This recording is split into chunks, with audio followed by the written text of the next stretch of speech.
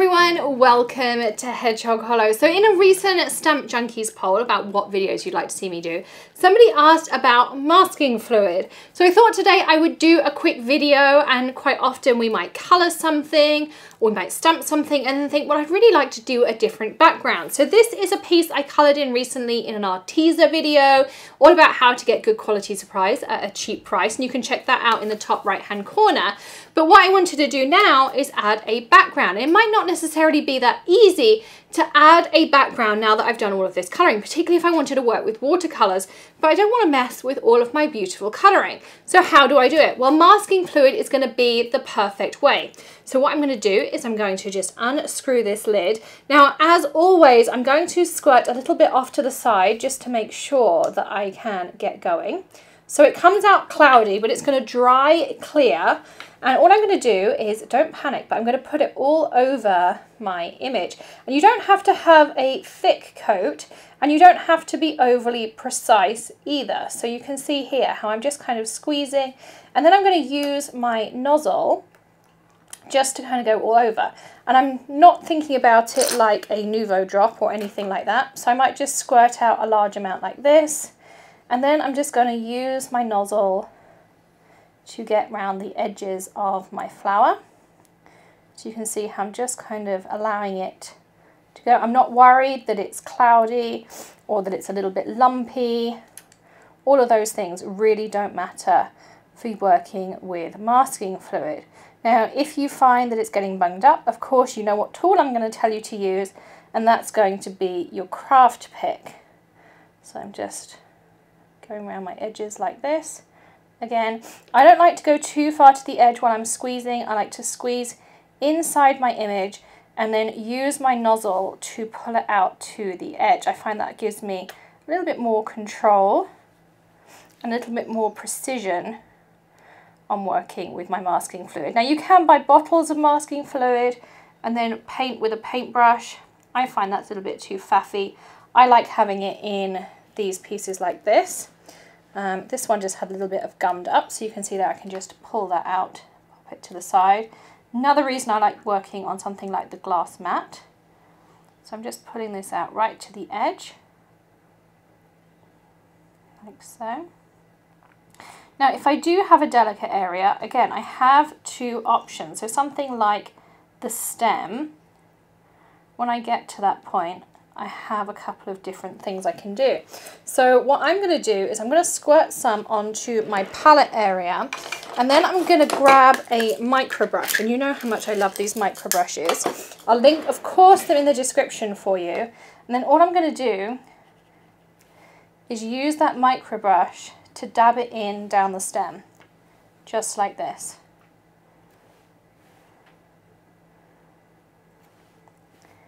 And this allows me that extra precision.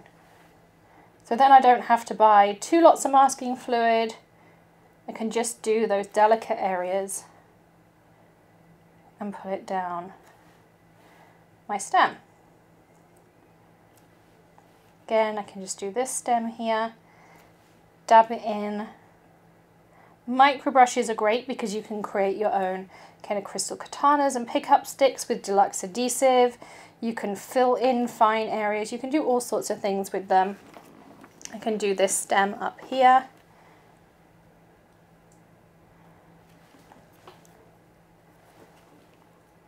You can get different tips on your micro brushes too, but I like these purple ones. I find it's a good size for pretty much all of my projects. And as I say, this masking fluid is going to dry completely clear, well, clear-ish, but I'm also not worried because it's going to peel away and it's not going to take away any of my colouring that I spent so long doing. But this is going to allow me to cover this up and then not worry about what background I want to put on here. I'm thinking like a nice light blue wash would be perfect. And some of these details up here are quite delicate. So this is just going to allow me the precision to just dab this in like so. I mean, how quick is this? Then we're going to allow this to dry. It'll probably take maybe half an hour. It really depends on how thick the coat is. I mean, something like this is going to take a little bit longer, but I can also just take some of this out and pop it up here, but it's not going to react with any of my alcohol ink colouring. You can see here how nice and easy this is. So I'm using up a little bit of the material that we used on here, and I'll even that out as well. So I'm going to keep working on here, and then we'll come back once it's all finished.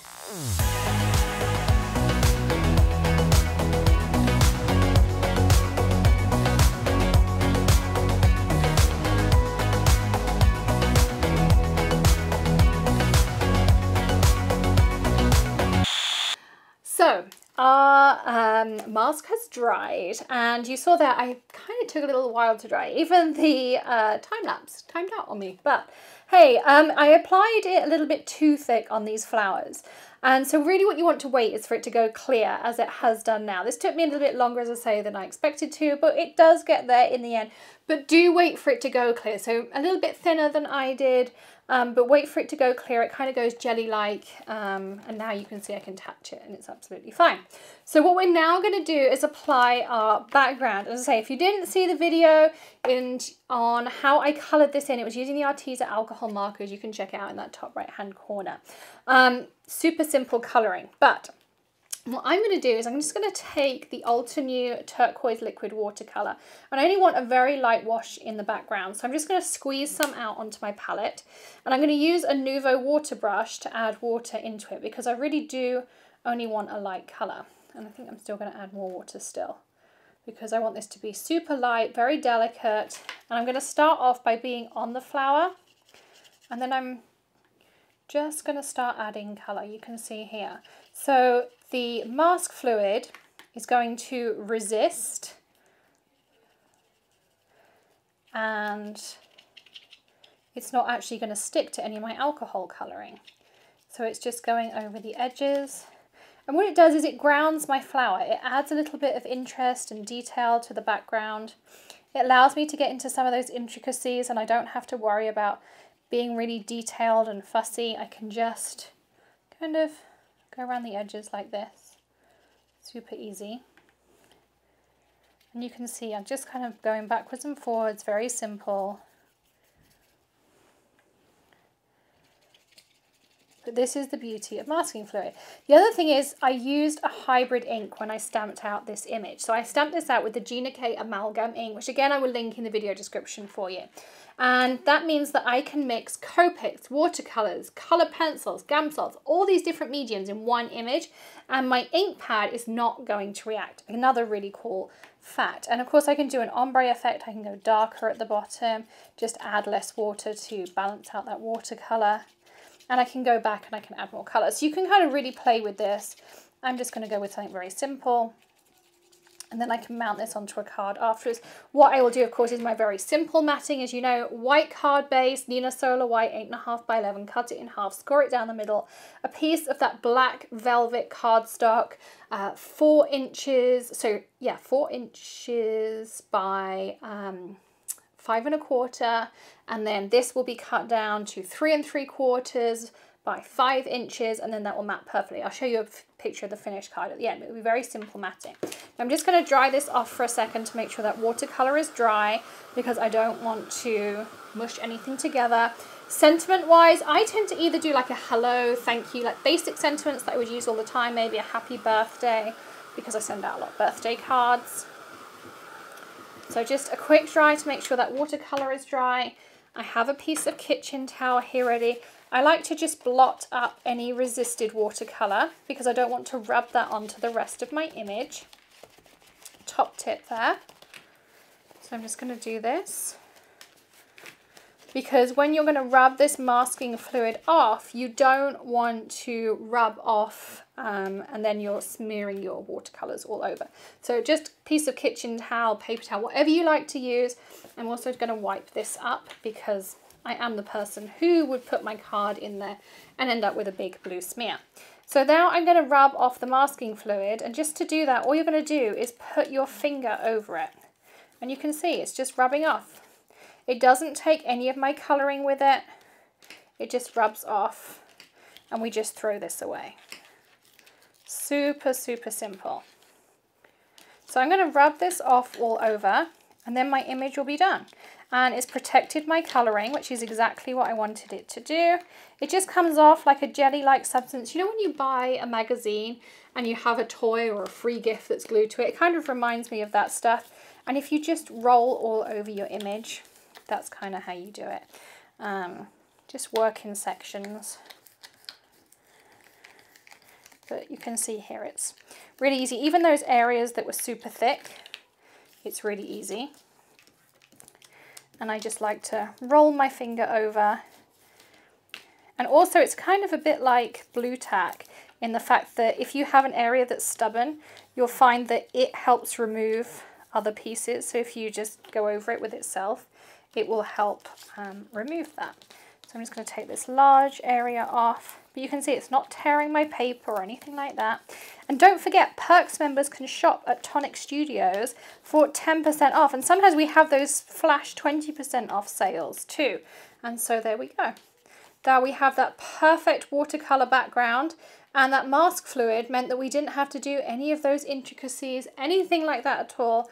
It was just so simple. So that's what masking fluid does. That's how you use it. Don't put it on as thick as I did. Go with those thinner ones. Remember your micro brushes, they will really help you too.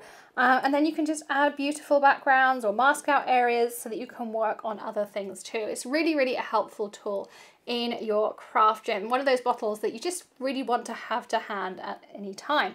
So thank you so much for joining me here at the Hedgehog Hollow. As always, hit that subscribe button, ring the bell, hit the join button to save tons of money on all of your crafty purchases, and give us a thumbs up. Both things really do help support us here at the Hedgehog Hollow. We really do appreciate you coming here and viewing and supporting us every single day. Come back tomorrow for another tip, trick, tutorial, or maybe something a little bit different. You never know. And I will see you then. Happy crafting, everyone. Bye.